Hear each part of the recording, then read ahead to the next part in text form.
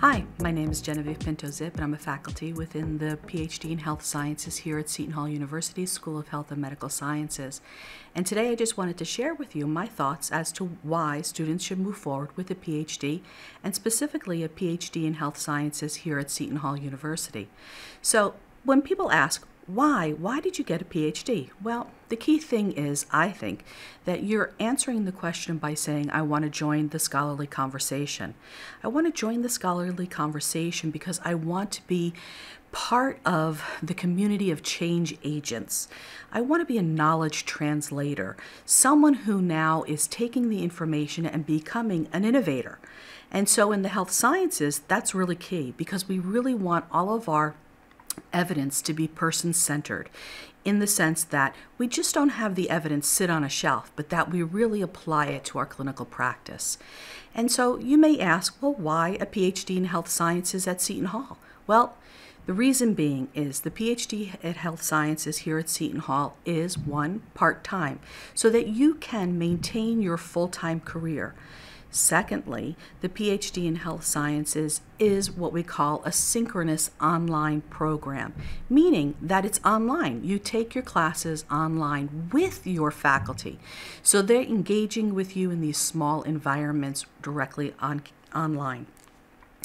And last but not least is, why a health science degree? Well, PhD in health science is more global, some would argue, and we would argue that that's really important in today's healthcare because you're joining part of an interdisciplinary, interprofessional team that is really dependent upon each other.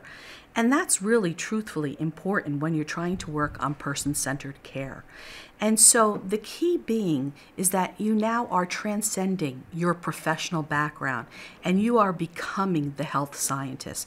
So whether you want to work in an organization, whether you want to be a change agent in terms of policy management, whether you want to be a change agent in terms of clinical practice, or whether you want to go into the academy and be the change agent who changes or prepares the future professionals. The PhD in health sciences, we believe, is key because it provides you with what we like to call the hard and soft skills sets that you'll need. You'll say, what is the hard skill set? Well, the hard skill set are those research courses that provide you the foundation, the content coursework that provides you the foundation in your advanced area, and the soft skills, well, they're just as important.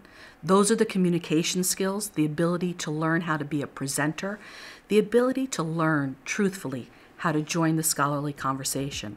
So if you're interested, the PhD in health science, it's the journey for you to take. We hope to see you here at Seton Hall.